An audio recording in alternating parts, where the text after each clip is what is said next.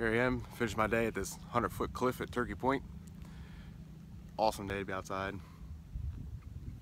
I love coming here. Man, I had a rough day today. I don't even know why I'm here. I don't know where I'm walking. I don't even know what I'm doing.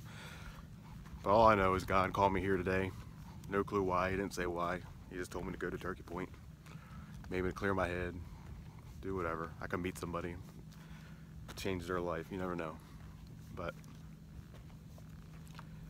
man, I met this guy today about doing a video, and which is just funny because, you know, 4 years ago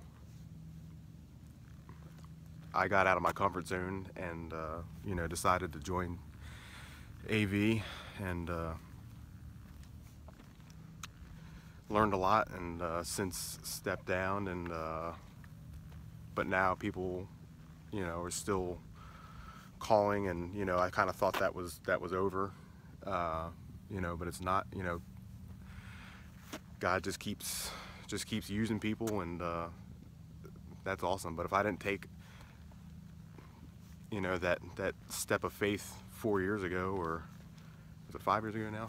I think it's close to 5 years now, and you know, if I just didn't decide to do it and decided to step out of my comfort zone,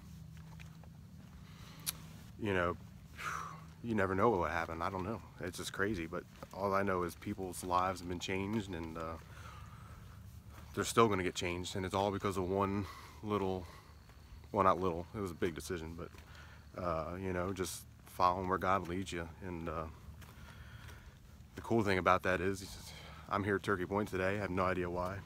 Making a video. Who knows what's going to happen 4 years from now? But it's going to be awesome if you let God steer you, man. It's going to be great. I can't tell you all the blessings I've had over the last 4 years just because of the decision like that. All the people I've met, everything I've learned, just everything. And I can say, God calls me to go somewhere, I'm going to go. That's for sure. All because of how great He is.